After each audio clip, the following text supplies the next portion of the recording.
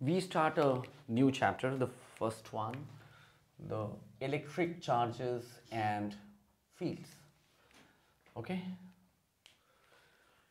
Now, the history of this electric charges and how it was detected and how people started thinking about it and how the whole thing got built is very interesting, in the sense that one of the first brushes of man with electric static charges was the lightning.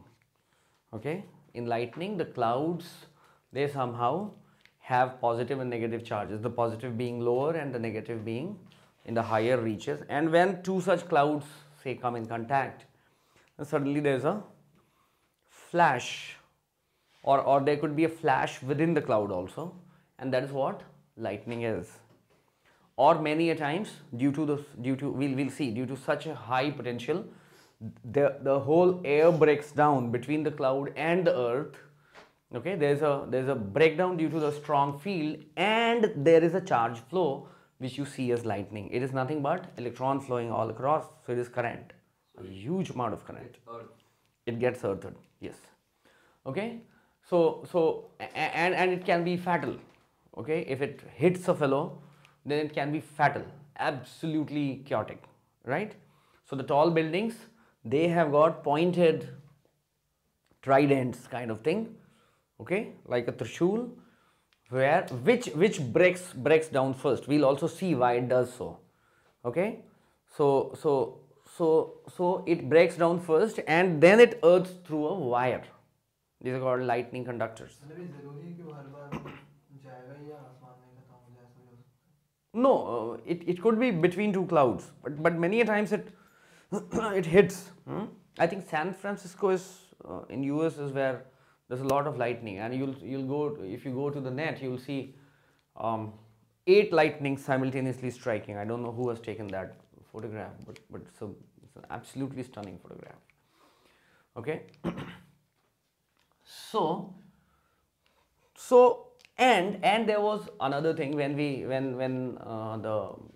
the human being started wearing clothes, and then later it was seen, say suppose you are wearing rubber soled shoes and or silk saris or silk kind of shirts, and you rub it against leather or something, then suddenly there are sparks. Or if you're wearing woolen clothes and you're taking it out, you'll get a sound, as well as in the dark you'll also you can see that spark actually, okay, moving across. Now these things were something that were not understood earlier, and people kind of began trying to understand what it actually was, and it was Benjamin Franklin who named it as positive and negative charge. He saw that if there were two things which were charged, okay, mutually by rubbing with each other, and they were brought together, then what happened was they became neutral. So it was like a positive and a negative number coming together and becoming 0. So that's why he named it in the first place as a positive and a negative charge. Fine. Now a lot of things were done, but one of the simple things that was seen was that if a glass rod is rubbed with silk cloth, rubbed with silk, then both of them got charged. The same happened with an ebonite rod when it was rubbed with cat's fur.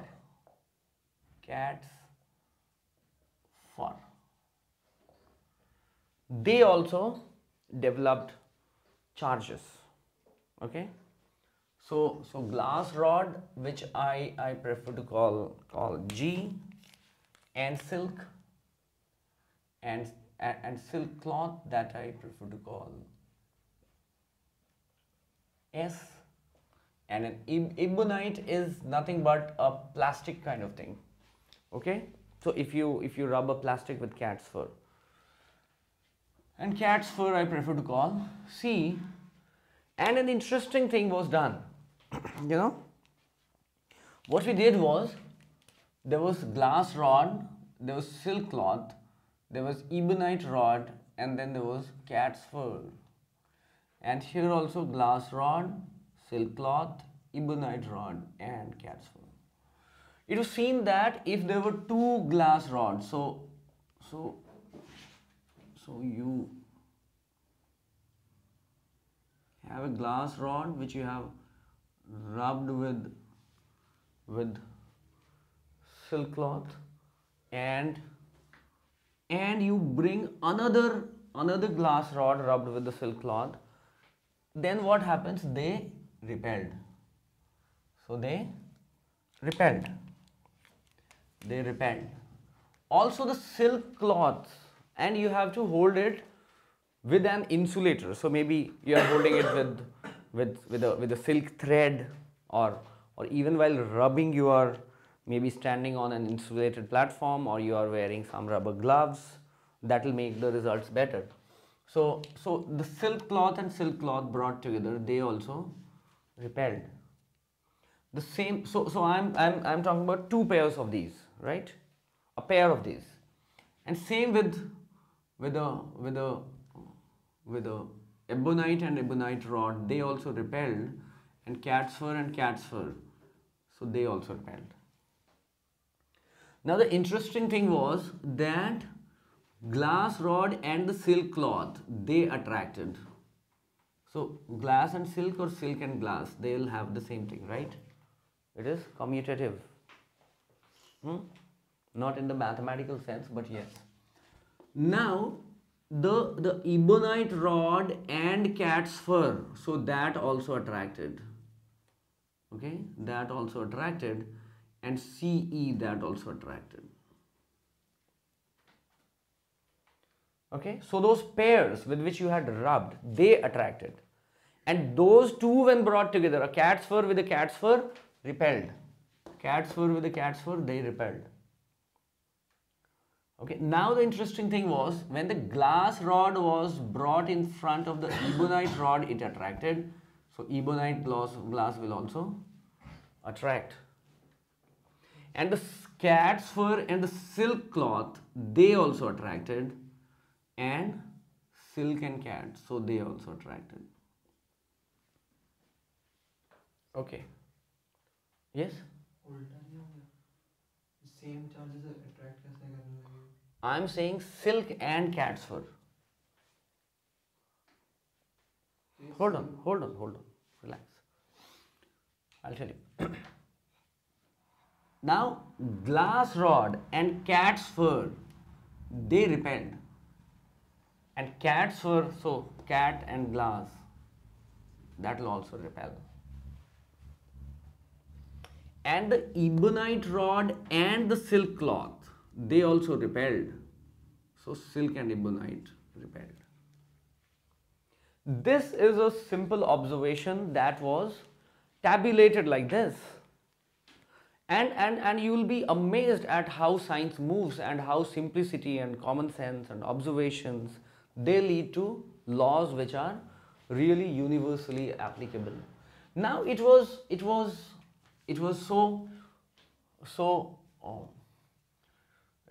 so discussed, and it was so seen that if there is a glass rod that has been rubbed with a silk cloth, and another glass rod which has been rubbed with a silk cloth, then whatever is happening, they didn't know what is happening. Okay, but whatever is happening, the same thing should be happening on both the glass rods. Okay, the same thing should be happening with the glass rod, and same thing should be happening with the silk cloth. So glass rod repel, silk cloth repel. Now two ebonite rods, if they are brought together, so after having been rubbed with cat's fur, so the same thing must be happening on the ebonite rod, the same thing must be happening on the cat's fur, and they are also repelling. So immediately one thing that came into being was that likes repel. So there was nothing doubtful about this. This is something that is straightaway given. The likes will repel. Now, if likes repel, then what happens? So somehow glass and silk, they attract. And cat's fur and ebonite rod, they also attract. Now you'll be amazed here. So the silk cloth and the ebonite rod, they also repel. It's not. What does it mean? That silk cloth and ebonite rod perhaps are likes. So whatever has happened to the silk cloth has also happened to the ebonite rod. Now that is something that tells you that so silk cloth, ebonite rod, glass and cat's fur, they somehow develop the same kind of thing. So the others, and there are only two kind of things seen. So others, they attract. Okay. So immediately it was said that unlikes will attract. A very simple very simple experiment, okay, and a very simple tabulation, but a remarkable observation. Okay, it is a remarkable observation and that comes from this, a very cheap and easily demonstrable experiment. Understand? Now, so and one thing was seen, that if that rod and that glass rod and that silk cloth you touched together, they stopped attracting or repelling each other. So they were earlier attracting, so they stopped attracting. Okay. So they became what they were before the glass rod was rubbed with silk cloth. Correct? You understand that?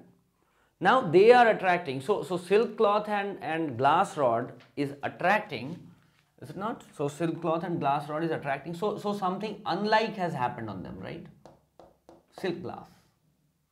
So unlike has happened on them. Okay. So that concept of positive and negative holds good. Something opposite has happened. Okay. Now later it was so said that glass rod develops a positive charge when rubbed with a silk cloth, and okay, and a cat's fur and an ebonite rod must have developed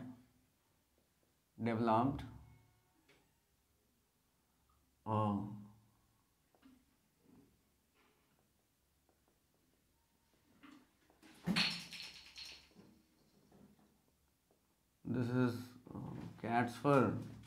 If it looks like fur, then this is C, this is ebonite rod.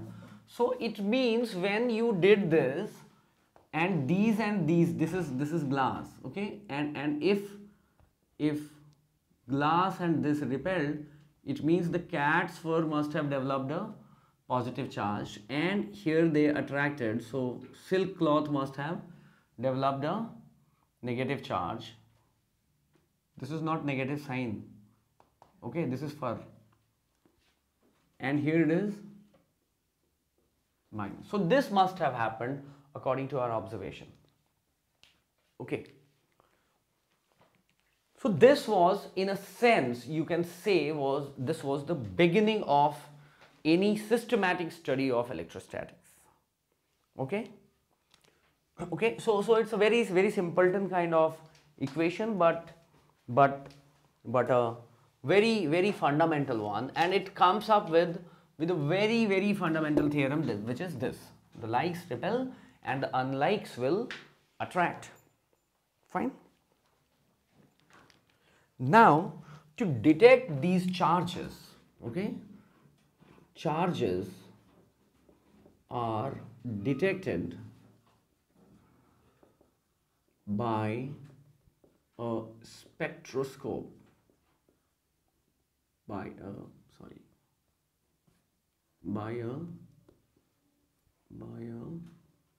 gold leaf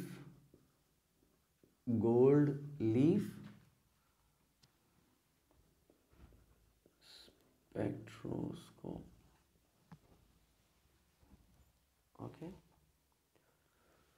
Now it's a very very simple apparatus that can be even made at homes. So what we have to do, we take a glass bottle,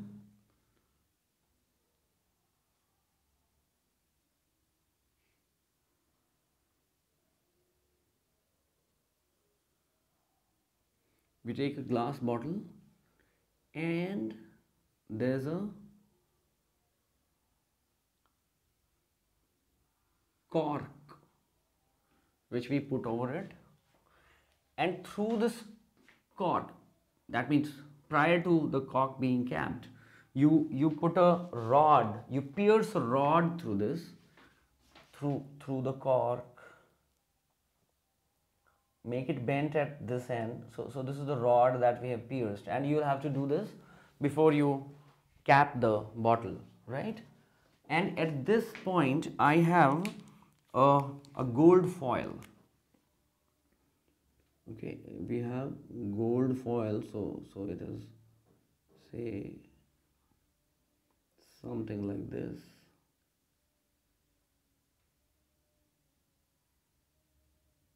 So it is something like this. Okay, it is hanging on it. Now what happens if you touch this end of the rod with a charged, this end of the metal rod with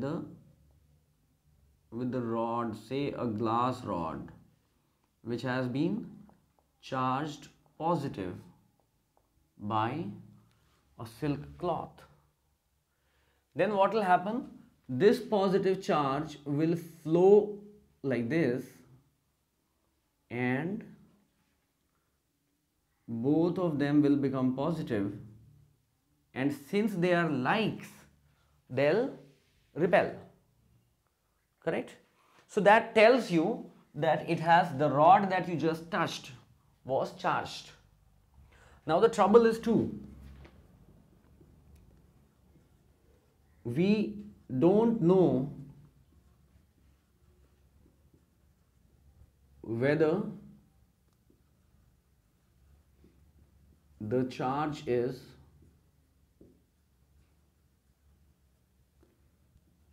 positive or negative. Why? Because even in the negative charges, even on the negative charges, it will repel. Why? Because it will again become like. But yes, after this, if you touch it with a negative rod, what happens? We'll understand that this positive charge will go away. So you can detect whether what you touched with was opposite, but you'll never be able to know whether it was positive or negative. The second thing is that the exact amount of charge cannot be measured. You cannot measure the exact amount of charge, and such kind of crude kind of equipment obviously should not measure the exact amount, right? It's not capable of doing that. But yes, you can tell that if the foils are wide apart, then you can tell that yes, the charge here is maybe very high. The rod which touched it has got very high charge. Now, though at this juncture you must be intuitively understanding what it all means, just try to think. These people didn't know that there are atoms, and there is structure of atoms, and there are electrons, and there is a nucleus, and how things become positive and how they become negative. They were absolutely devoid of that. They just didn't know a thing, and still they were able to kind of figure out all this. Currently, with the current understanding, we understand that it is electrons which are causing, excess of electrons causing negative charge, and deficiency of it is causing positive charge. Okay.